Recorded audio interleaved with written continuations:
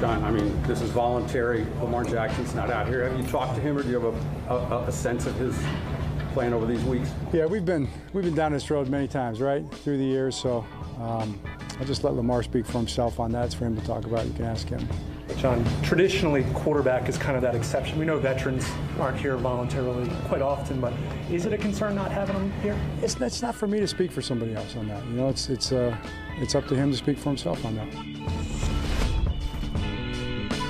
John Harbaugh, Ravens coach, playing it the way that he has to play it. Not allowed to say or do anything to create the impression that participation in off-season workouts is anything but voluntary, even the OTAs. Now, we have talked this week, Chris, about a variety of players, each of whom had, with the exception of Aaron Rodgers, an important business reason for not being there. Short-term, long-term contractual expectations, right. Whether it's Deebo Samuel wanting his now, whether it's Kyler Murray, we're going to talk about him in a little bit, wanting his long-term security.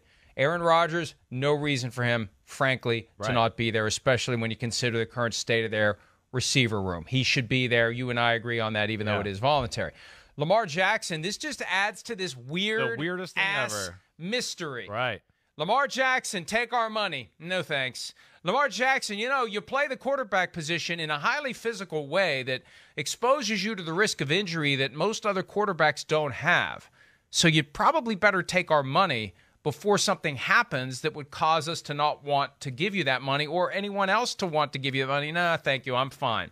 Refuses to engage the team, pushes back against the idea that he wants out when people try to figure out why it is they won't take the team's money, and is instead working his way toward the Kirk Cousins 2 franchise tags and out the door if it even gets to that point. I think the Ravens get exasperated and trade him before it gets to that point. Don't know that, but I think that happens before they'd ever go 2 straight years under the franchise tag, and the first tag year is next year. Now, on top of it, he's not there for the OTAs.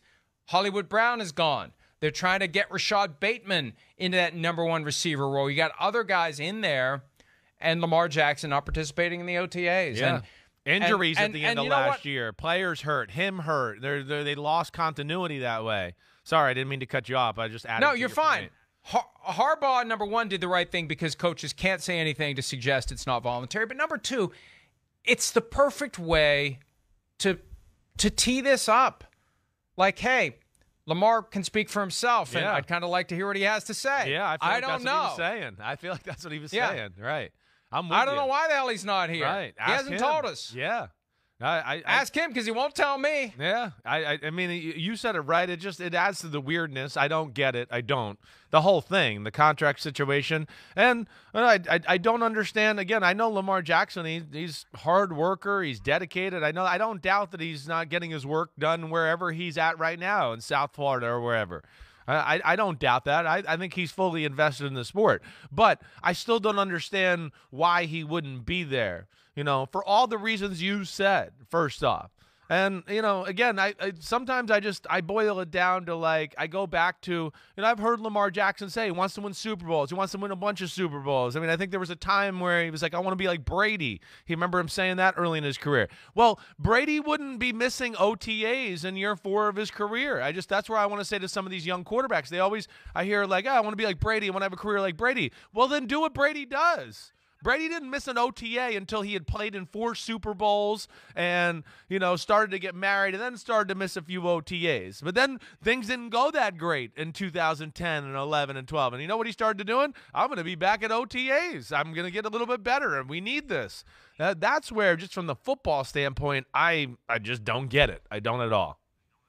At one point, the owner of the team, Steve Bisciotti, said that he believes, and I think this is the message he has sent, that Lamar Jackson is committed to having the best possible season he can, winning a Super Bowl, and then that's when he deserves his second contract. So if that's true, he should be there. If he's motivated to have the best season ever before he earns the contract that he already has earned. Yeah. But if he thinks there's more he needs to do to earn that contract, then you should be there. 100%. If you're all in, if you're committed, if this is all about having the best possible Lamar Jackson season that you can have, then you should be there. Because otherwise, it makes no sense. Well, yeah, exactly. And to couple, you know, like you laid it out. You got new tight ends, got a new receiver you're trying to work here, some other receivers you're trying to break in. And in all honesty, too, here's the other part of it. I mean, that last year was Lamar Jackson's worst year of his career so far. I mean, he did not play as good as he's played previous to that. He was not the same guy. I mean, he's still electric and one of the biggest difference makers in the world. I get that, but still had more moments of inconsistency and not playing to a Lamar Jackson type level to where I would think that would add to let me get back in there and let's get back in the lab and start working out here. So that's where, I'm really surprised because I don't feel like it's in his DNA to be like this or whatever. Maybe he just has taken a few days off. Maybe he just went, I'm going to miss the first 3 OTAs. I don't know, but still seems odd to me, and I'm with you. I think he should be there.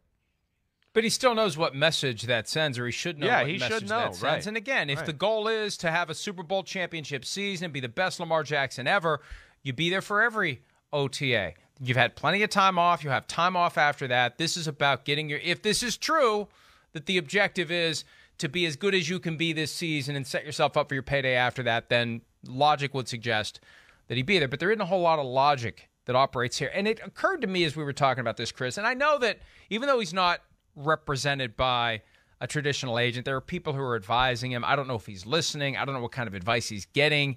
He's either ignoring good advice or he's getting bad advice, frankly. And we've been, people get mad. Oh, leave the man alone. It's like, look, I'm trying to help the guy. We're trying to help the guy. The guy's making a mistake. The guy's putting millions of dollars at risk when he doesn't need to. They're ready to pay him. I wonder if at some level he thinks that the way he's performed means that the team shouldn't even try to negotiate with him, that they should just drop on the table in front of him top of the market money, an offer that he would accept, an offer that he can't refuse. I shouldn't even have to negotiate with you. We shouldn't have to sit down and hash this out. You should just come to me with Deshaun Watson's contract, $230 million, fully guaranteed over 5 years, and maybe even more than that, because I won an MVP and he didn't. Right. But I just can't help but wonder whether, from his perspective, there is logic. It's very simple. It's very basic. It's very clean. You want me to sign a long-term contract, don't force me to get my hands dirty with all this back and forth. Just give me the contract that you're ultimately going to give me anyway. Put it on the table and let's go. Make me the highest paid player in league history. Do it and let's go. Put it there, and when I realize that it is what it needs to be, I'll accept it. I don't. It's hard for a team to do that because if you put your bottom line out there, you're going to get negotiated away from it. And if you put it out there as a taker to leave it bottom line, that sends a bad message too. So I just can't help but wonder whether that's the only thing that makes sense here. That he's upset that they haven't just come to him with a non-negotiable without saying non-negotiable, but a no need to negotiate. Bottom line, big package, make him the highest paid player. And the fact that they haven't done that is what has him miffed. I don't know. But maybe. I mean, there's something going on. Something strange is going on I here. know. It's not in his interest to be doing this. No, as you stated, they seem to be willing to pay him, up to the top tier of the market. It doesn't seem like, I don't know whether they're going to make him just the hands down highest paid guy. I wouldn't do that. I wouldn't want to do that. I'm sorry. As much as I love Lamar Jackson, the style of football he plays and everything there, I wouldn't want to make him the highest paid quarterback in football. It would scare me a little bit. It would.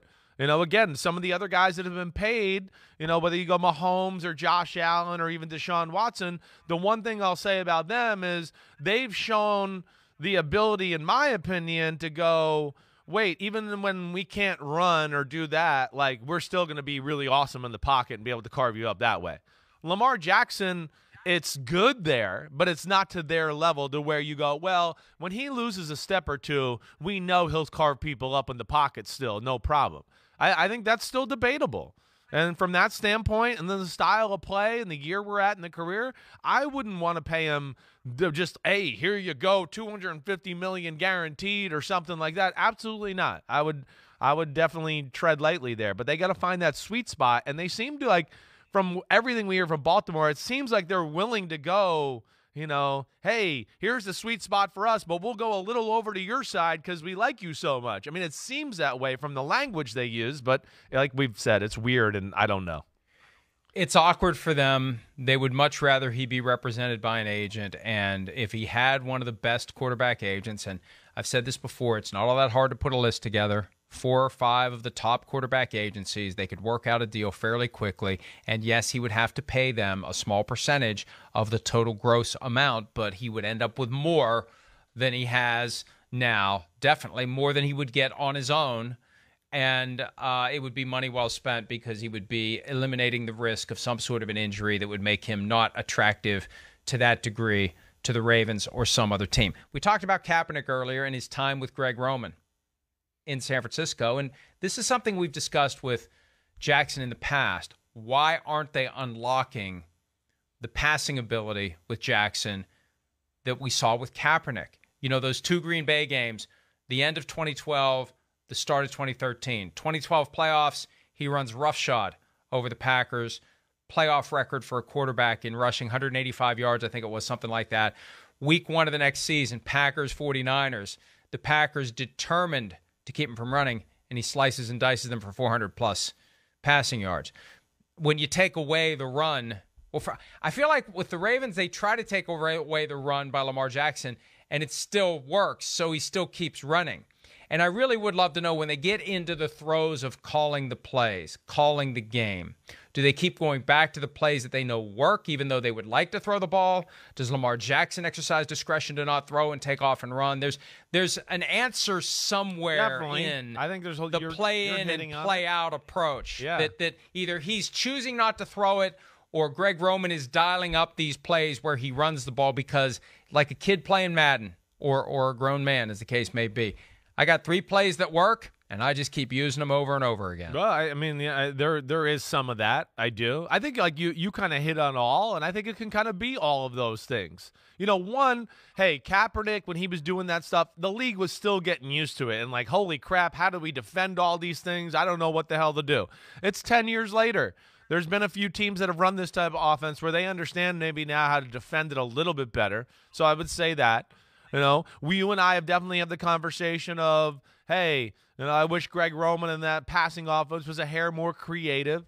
I'm sure, maybe, but I don't like sit there and just go, oh man, the offense it's really limited. It's still good enough.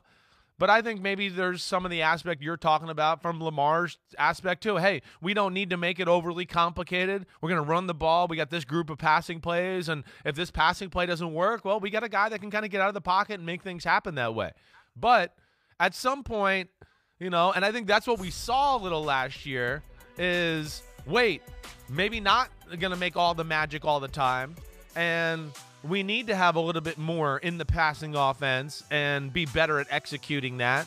And, hey, whether it's Greg Roman needs to expand a little bit and Lamar needs to give them the confidence to expand to a degree. Because there's certainly games down the stretch before he got hurt where, he wasn't seeing the field that well. He was missing receivers. He was making bad decisions. But so there's growth there for sure. But I think you're kind of right. There's a few things that are at play there to why it is what it is in Baltimore. In Arizona, there's another issue as it relates to the quarterback, and this one isn't about failure to engage by the player. This is failure to act by the team. Kyler Murray and his agent made it known early in the offseason they were ready to have a new contract. The team wasn't ready.